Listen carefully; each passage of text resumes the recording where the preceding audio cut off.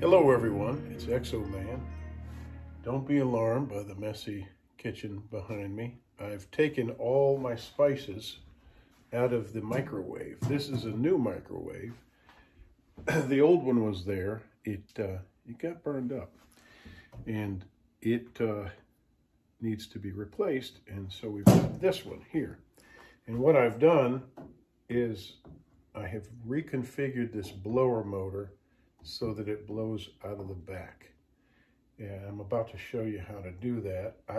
I'm not sure. I think these microwaves come originally, I hadn't set this one up originally, but I think they come with the blower facing forward, like just this way, so that it comes out of the top here of the microwave.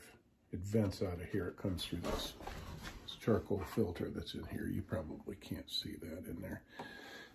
And blows up, which would be up this way, okay?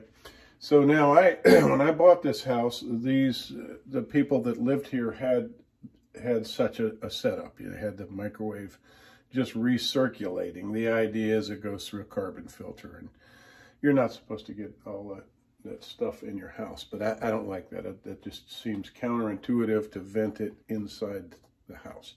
So I put in a chute here and just a vent set up here. This is the old back brace for the old microwave. I'm going to just realize this one is a little lower, so I'm going to have to, this is the brace that comes with this one, so I'm going to have to put it kind of about right there. So let's go ahead and show you exactly how to configure this to blow forward, out the back, or straight up if you want to vent through your cupboards and up through a roof vent. Okay, now this is a Whirlpool microwave, and the one I had before was a Kenmore. They're all very similar. You're going to have a panel on top here. I've taken 2 screws out, here and here. And now I'm just going to remove this. You see it's got little tabs that go in here. Remember how you've done this, because it can actually be tricky. The reason being is these plates are made for, I think, several different models. Those go in there, like so, okay? Going forward. All right, so you got, now what you got to do on this model, and it'll be something similar on yours, is you got to get into here just with a screwdriver and get these screws out. I have a magnetic stubby right here, and I'm going to get these screws out here and here. You don't want to drop them into this cavity.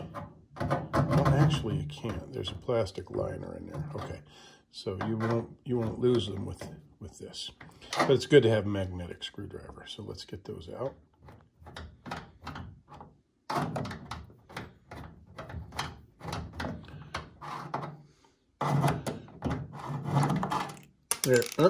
There we go. 2 screws. Now, I think this one right here, yeah. You'll find a couple of screws. There's one here and one here, okay? I should be able to lift this out. Now, you've got a double blower with a motor in the center, right? So you're gonna just lift this up.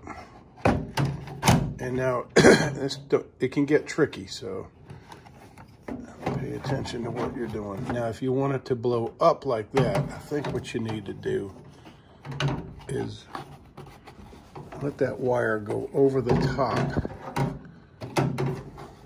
So, you see what I just did? You can get that back down in there, and it's blowing up now, right? I just reconfigured it so this wire is going over the top. All right, now let's see how else we can do this. Now I'm going to turn it so that it blows forward through there.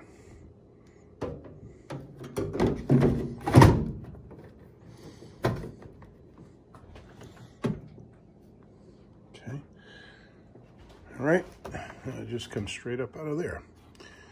So there you see there's 3 different configurations. Now, what we want to do is get it back so it's blowing out of here, but obviously I can't do that because of that wire harness. I need that wire harness to go over the top, so I'm going to spin it around like that, see? And then drop it down in. Does that make sense? It's very simple. Okay, now we're ready to put the cover back on. There we go. Okay, so as I stated, this frame, this hanger does not correspond with this microwave. You see there, these are the tabs that go up into the slots right here. This is the back bottom of the microwave. So these slots are not positioned properly, right? So rather than trying to cut some of this tab off to make it work, you see, I'd have to cut off quite a bit of that inch on the left, and over here an inch on the right or more. So instead of doing that and then being left with just a little bit of tab to hang from, I will make my cut on the microwave itself. In other words, I'll grind out more slot to fit this tab, and then I'll be grinding this slot bigger, coming about yay far with my grinder and about so far. And I'll just make sure there are no wires or anything down in here, anything important that I don't want to nick. And also, sadly, I'm going to have to lower this an inch.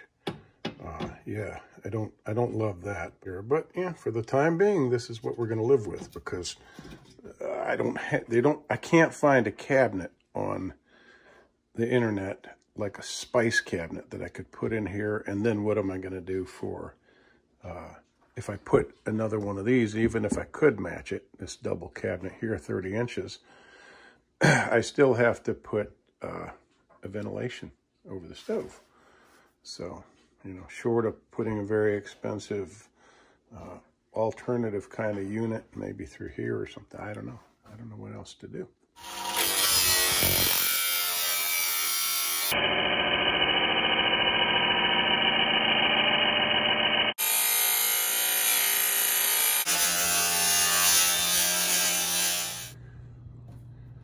One more thing before I mount this is I want to put some strips around the exhaust on the back of the microwave to fur this out a little bit to seal it, right? Because I can't see back there, and I know that this is a distance from the wall here. So I want to just, and I've got just the thing that I can use as a cushion, so as a seal. So let's go find that material. Okay, so we've all seen these foam pads. I use this as I'm not sure what you call them, but I use this as a kneeling pad. I have several of them floating around for work. So what I'm going to do is use this because it's nice and resilient, squishy. Should make an excellent seal. I've just scored a measurement that I need, and I'm going to cut that.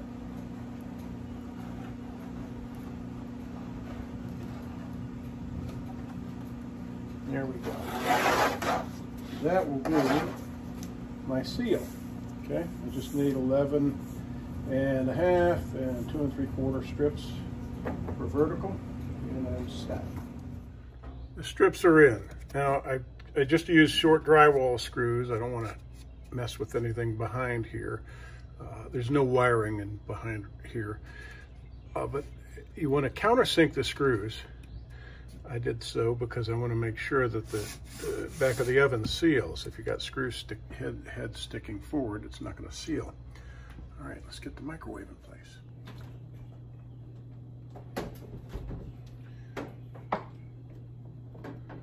Go ahead and run that cord through there. And rest the slots on the back bottom of the microwave on the tabs on the mounting strip. Do that now.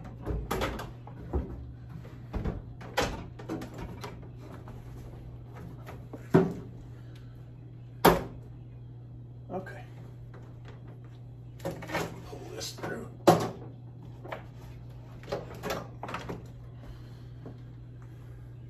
Right. That looks good. Now I have this microwave resting on the clips, okay, and on this cutting board here, so it doesn't fall down and cause a lot of damage, hopefully. So what I'm going to do at this point is figure out how to drill out. See these holes? There's a hole right here, right? And then there's one over here, see? So I have to locate the area in here, take all this stuff out, where I'm going to drill the holes for these bolts, because these bolts will hold the microwave up in this cavity, right? Don't want to do that. So what I'm doing now is I'm going to mark, I've marked right here and over here. I'm just going to take this square just to get a nice mark. We'll mark those like so, and then we'll carry that mark around onto the top, and then I'll measure back, see how far I have to go, and put my hole. And now if you don't exactly locate it, in other words, if you're just a little off, you can drill your hole bigger, and you can always use a large washer. You don't want a lot of bulk up here, but if it happens, it happens. Just make your hole a little bigger and use a washer, and you should be good. And a washer is good anyway. I mean, these are nice wide head bolts, which will hold a lot of pressure, a lot of weight, but wouldn't hurt much to have a washer on top.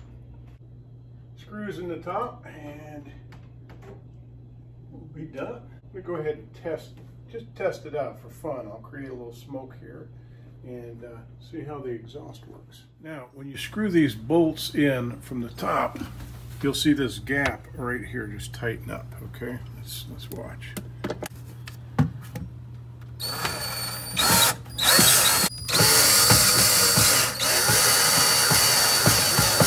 There we go. All right, that's good.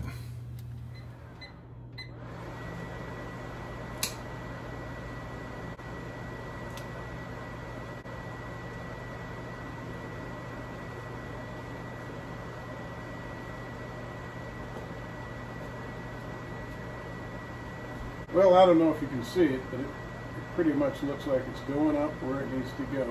These microwaves aren't great exhaust fans, but it works. It works. The microwave is in. Couple of side notes. Yes, this is a used microwave. I bought it for $80 on Craigslist, and it's about a $250 unit. All I need from this is the light and the fan, so it didn't even have to work. I've got to set the timer. But isn't this great? And I have my spice cupboard back. You see? How cool is that? All right, and finally, I will explain that we use this as a spice cupboard because we simply don't use microwaves. The kitchen was designed for a microwave space, so that's what we have. The reason we don't use microwaves is because they restructure your food on a molecular level, and I can talk to people and they will listen as though they have not heard anything. So I won't go into too much detail, but yeah, it restructures your food, it destroys the nutritional value, so it's just not, and that's just science. That's what scientists say. So we don't use it. That's what we have this for. So, all right. Well, thank you all for watching, and good luck with your projects.